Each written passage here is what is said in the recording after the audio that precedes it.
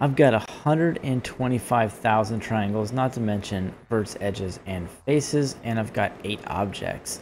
That's going to slow down the viewport. Eventually, when you get a bigger scene, you start adding textures.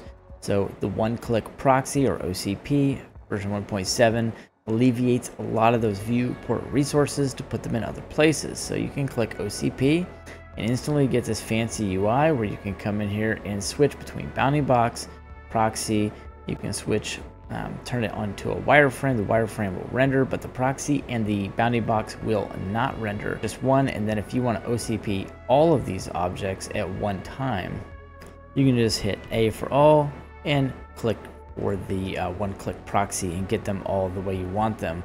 You have a drop-down list. You can iterate through all of the different ones here and change them as you see fit.